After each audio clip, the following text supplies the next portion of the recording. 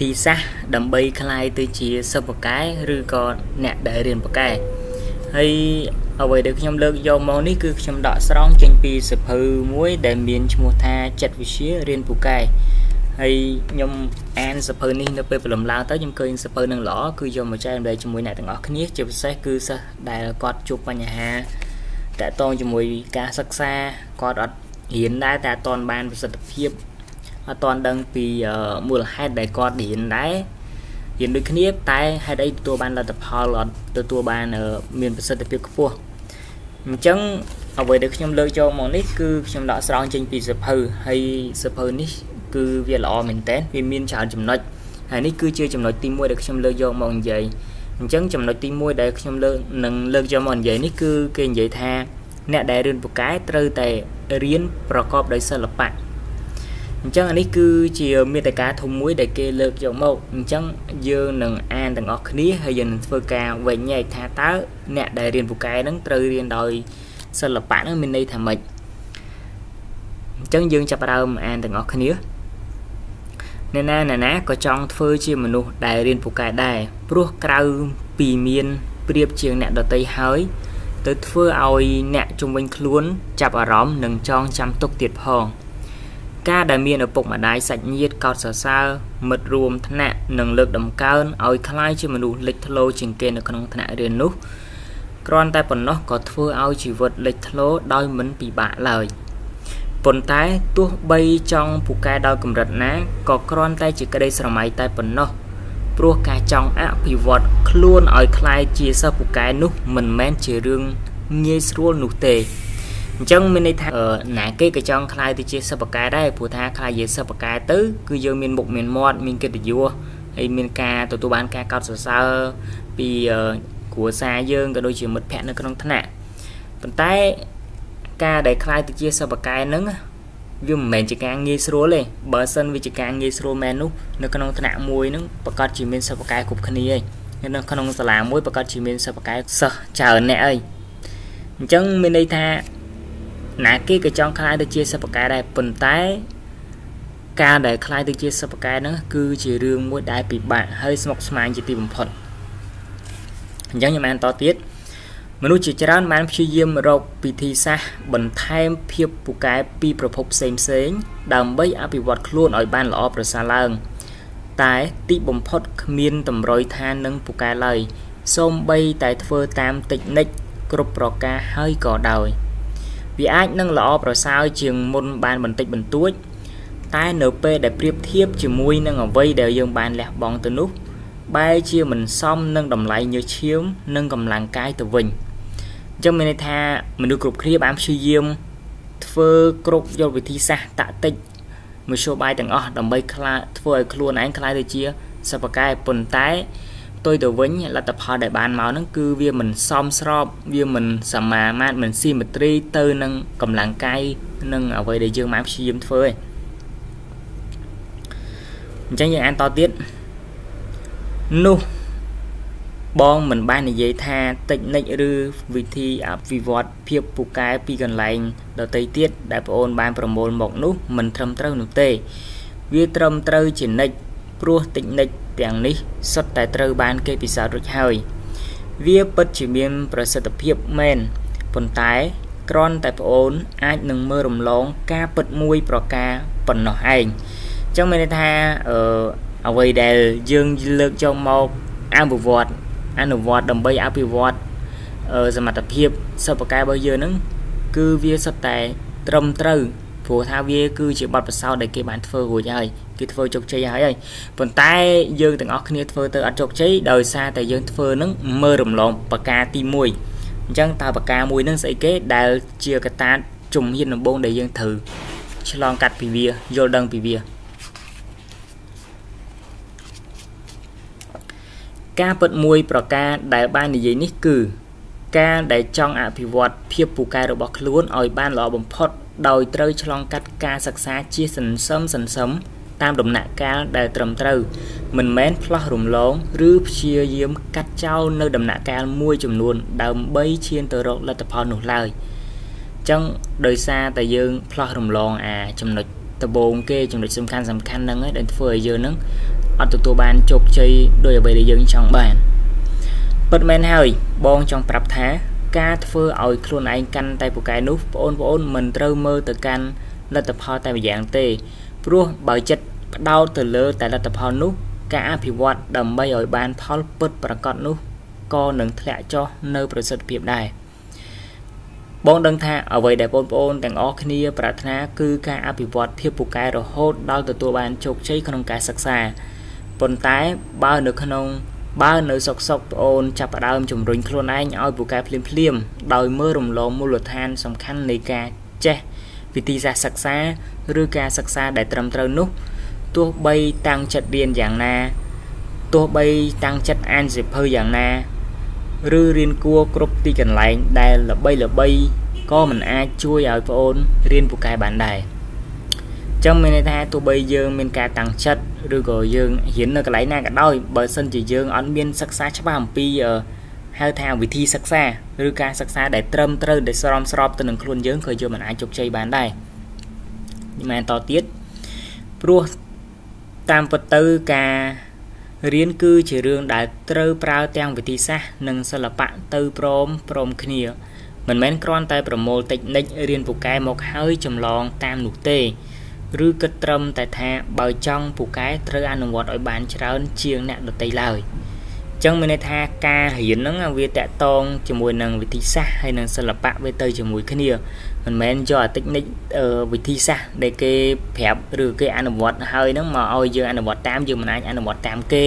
ឬក៏យើងឃើញគេរៀនចឹងបកាយយើងរៀនឲ្យលើសគេទៀតទេអាហ្នឹងវាមិនអាចត្រឹមត្រូវទេសម្រាប់វិធីសាស្ត្របងប្អូនប្រហែលជាដឹងហើយថាជាគោលការណ៍ឬតិចនិចបន្ថែមភាពពូកែដែលត្រូវគេប្រមូលទៅតាមដំណាក់កាលប៉ុន្តែសម្រាប់សិល្បៈវិញវាស៊ីជម្រៅជាងនេះព្រោះវាគឺជារឿងរបស់ទស្សនៈនិងអារម្មណ៍ដែលមានចំពោះរឿងអ្វីមួយដែលវាខុសគ្នាទៅតាមការទទួលដឹងនិងការផ្ដល់អត្ថន័យរបស់មនុស្សម្នាក់យ៉ាងទៀតវាគឺជាការសិក្សាតាមរយៈផ្លូវចិត្តនិងជាការមើលពីសារៈសំខាន់របស់វត្ថុនោះទៀតផងអញ្ចឹងអានេះវាមានចំណុចសំខាន់អីទេនេះបណ្ដោយចំណុចសំខាន់នេះមុននឹងមានសិល្បៈត្រូវស្គាល់ខ្លួនឯងជាមុនសិនអញ្ចឹងអាចចំណងជើងគេពីដើមមកគេថាអ្នកដែលរៀនមកកែត្រូវតែមានសិល្បៈតែមុននឹងមានសិល្បៈត្រូវស្គាល់ខ្លួនឯងជាមុនសិនយើងពាក្យថាស្គាល់ខ្លួនឯងជាមុននឹងមានថាស្គាល់ពីចំណុចខ្លាំងនិងចំណុចខ្សោយរបស់ខ្លួនឯងតែនៅក្នុងន័យនេះគឺយើងថាស្គាល់ថាតើយើងជាមនុស្សរៀនបែបណាព្រោះនៅក្នុងនេះគឺនិយាយអំពីវិធីសាស្ត្រក្នុងការសិក្សាអញ្ចឹងយើងត្រូវស្គាល់ថាតើយើងជាប្រភេទមនុស្សបែបណាយើងអាចរៀនបែបណាឆាប់ចាប់បានមានន័យថាយើងរៀនអ្នកខ្លះទន្ទិញអ្នកខ្លះតសរសេរអ្នកខ្លះតតែធ្វើច្រើនអនុវត្តច្រើនមិនចាំអ្នកខ្លះតតែមានអ្នកសួរតតែមានអ្នកពិភាក្សាជាមួយបានឆាប់ចាំអានេះគឺជា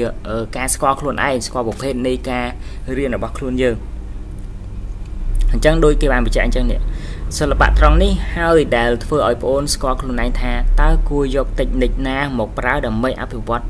ភាពពូកែឃើញណាមានន័យថាអញ្ចឹងឧទាហរណ៍ដូចជា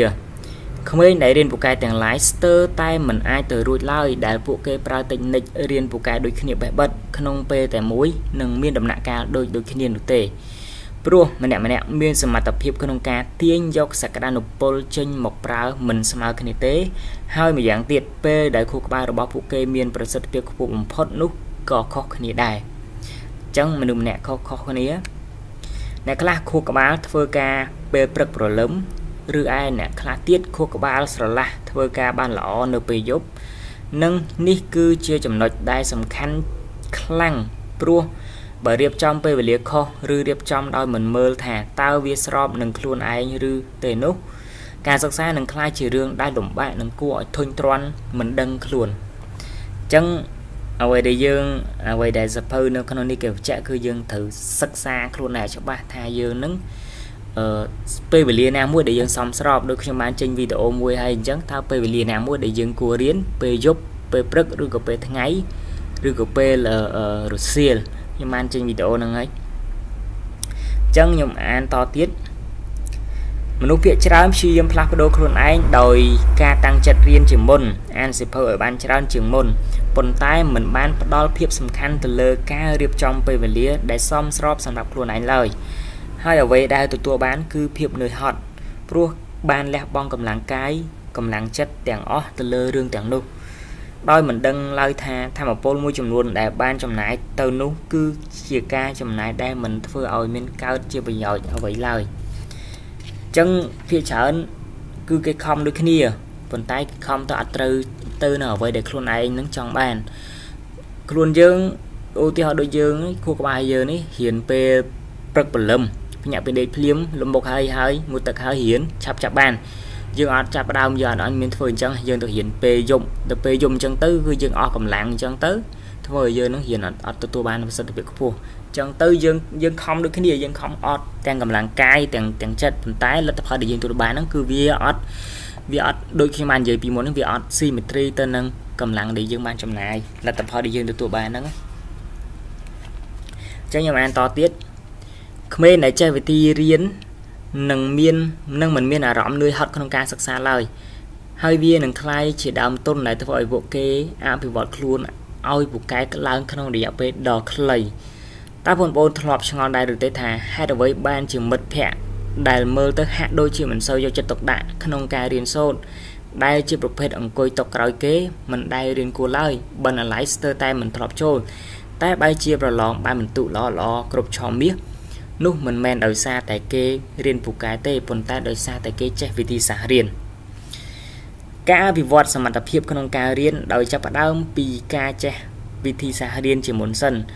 នោះនឹងធ្វើឲ្យបងប្អូនរៀនពូកែបានឆាប់រហ័សដោយមិនធ្វើឲ្យធម៌ពលត្រូវបាត់បង់ដោយឥតប្រយោជន៍ឡើយភាពពូកែគឺជាភាពជំនាញដែលត្រូវពឹងលើការវឹកហាត់រហូតដល់ស្ទាត់ជំនាញប៉ុន្តែប្អូននឹងមិនអាចឈានទៅដល់ចំណុចនោះបានឡើយបើភាពជំនាញនោះមិនបានឆ្លងកាត់វិធីរៀនប្រកបដោយសិល្បៈគឺជាអ្វីដែលប្អូនត្រូវរកពីខ្លួនឯងឲ្យឃើញអញ្ចឹងចំណុចនេះចប់ដំណឹងវាមាន5ទំព័រហើយខ្ញុំអានចប់ហើយអញ្ចឹងខ្ញុំសូមលើកប្រធានបទដែលក្នុងចំណុចនេះគឺអ្នករៀនពូកែត្រូវតែប្រកបដោយសិល្បៈអញ្ចឹងអ្វីដែលខ្ញុំអានហើយគឺខ្ញុំសង្ខេបនៅក្នុងអត្ថបទនេះឲ្យយើងទាំងអស់គ្នាបានដឹងគឺដោយសារថារៀនមានសិល្បៈនោះមានន័យថារៀនឲ្យចំទៅនឹងអ្វីដែលខ្លួនយើងនឹងជំនាញអ្វីដែលខ្លួនយើងនឹងពូកែមានន័យថាយើងសិក្សាតើយើងនឹងជាប្រភេទមនុស្សដែលចូលចិត្តការរៀនបែបណាការរៀនទន្ទិញការរៀនសរសេរការរៀនបែបអនុវត្តច្រើនការរៀនតើមានការវិភាសាការរៀនដោយស្ដាប់បើសិនជាយើងបកកែស្ដាប់គឺយើងអាច record យើងអាចថតសំឡេងយើងអាចថតសំឡេងយើងអាចថតជាមេរៀនឬក៏ថតរូបមន្តយើងអាចស្ដាប់ទៅយើងអាចចាំឬក៏យើងរៀនដោយការវិភាគគឺយើងចាប់ផ្ដើមរកមិត្តភ័ក្តិបង្កើតជាក្រុមមួយអញ្ចឹងយើងចាប់ផ្ដើមធ្វើការវិភាគយើងចាប់ផ្ដើមធ្វើការសួរចាក់ដោតគ្នាទៅវិញទៅមកទៅគឺយើងអាចចាំឬក៏យើងទន្ទិញឬក៏យើងសរសេរឬក៏យើងអនុវត្តច្រើនធ្វើយើងចាំនេះគឺជាផ្នែកមួយដែលយើងស្គាល់ខ្លួនយើងច្បាស់នៅពេលដែលយើងរៀននៅក្នុងថ្នាក់រៀនមួយមានសិស្សខ្លះគឺពេលគ្រូបញ្យល់អញ្ចឹងស្ដាប់តែសិស្សខ្លះទៀតពេលដែលគ្រូនិយាយអញ្ចឹងសរសេរអញ្ចឹងពីរនឹងខុសគ្នាអ្នកដែលស្ដាប់អត់សរសេរមានន័យថាគេបកកែជំនាញខាងវិភាគគេជំនាញខាងការចងចាំការសំយោគការសង្ខេបនៅអ្វីដែលបានគ្រូនិយាយអញ្ចឹងនៅពេលដែលគ្រូនិយាយមកអញ្ចឹងគេមិនចាំបាច់កត់ទាំងអស់ហើយគឺគេសង្ខេបនៅចំណុចសំខាន់ទៅពេលអ្នកកត់អញ្ចឹងគេអត់សូវបកកែខាងជំនាញហ្នឹងគឺគេត្រូវតែកត់នៅខ្លឹមសារចំណុចសំខាន់ដែលគ្រូនិយាយព្រោះថានៅពេលដែលគ្រូនិយាយចប់ទៅបើសិនជាគេអត់បានកត់ត្រាទេគឺគេនឹងភ្លេចអញ្ចឹងគេត្រូវកត់ត្រាអញ្ចឹងហ្នឹងគឺជាប្រភេទមួយហើយមួយទៀតគឺតាក់ទងជាមួយយើងដឹងហើយដើម្បីខ្លាយជាបកកែយើងត្រូវតែរៀនហើយប៉ុន្តែការជ្រើសរើសពេលវេលារៀនពិតជាមានសារៈសំខាន់ជាងអាក្បួនទាំងឡាយណាទៅទៀតព្រោះថាអ្វីដែលត្រូវជំហានដំបូងបំផុតហ្នឹងគឺត្រូវសិក្សាខ្លួនឯងសិនសិក្សាពីចំណុចខ្លាំងចំណុចខ្សោយរបស់ខ្លួនឯងសិនតើយើងនឹងជាមនុស្សប្រភេទបែបណាយើងរៀនថ្ងៃបកកែឬក៏យើងរៀនយប់បកកែឬក៏យើងរៀនរសៀលបកកែយើងត្រូវសិក្សាអស់នឹងឲ្យបានហើយសូមយើងចាប់ផ្ដើមអនុវត្តឲ្យត្រូវទៅនឹងអ្វីដែលយើងបកកែឬក៏ហៅថាសិល្បៈរបស់យើងហ្នឹង ហើយយើងចាំខំទៅតាមដំណាក់កាលបន្ទាប់ទៀតអញ្ចឹងវីដេអូនេះគឺសូមចប់ត្រឹមហ្នឹងហើយអ្វីដែលខ្ញុំអានបាននេះគឺជាចំណេះដឹងមួយសម្រាប់ខ្ញុំដែរអ្វីដែលខ្ញុំបានអាននេះដកស្រង់មកនេះនឹងជាប្រយោជន៍ដល់បងប្អូនដែលគាត់ជួបបញ្ហាទៅនឹងការសិក្សាហើយនៅវីដេអូបន្ទាប់គឺខ្ញុំនឹងចេញតបន្ទាប់ទៀតហើយនេះគឺជាចំណុចទី2ដែលខ្ញុំនឹងចេញគឺបំបត្តិចោលនៅភាពធុញទ្រាន់ដើម្បីคลายទៅជាសិប្បករអញ្ចឹងតើវិធីសាស្ត្រក្នុងការបំបត្តិធុញទ្រាន់អញ្ចឹងណាយើងចាំតាមដានទាំងអស់គ្នាអញ្ចឹងវីដេអូនេះសូមចប់ត្រឹមហ្នឹងហើយសូមកុំភ្លេចចែករំលែកទាំងអស់គ្នាផង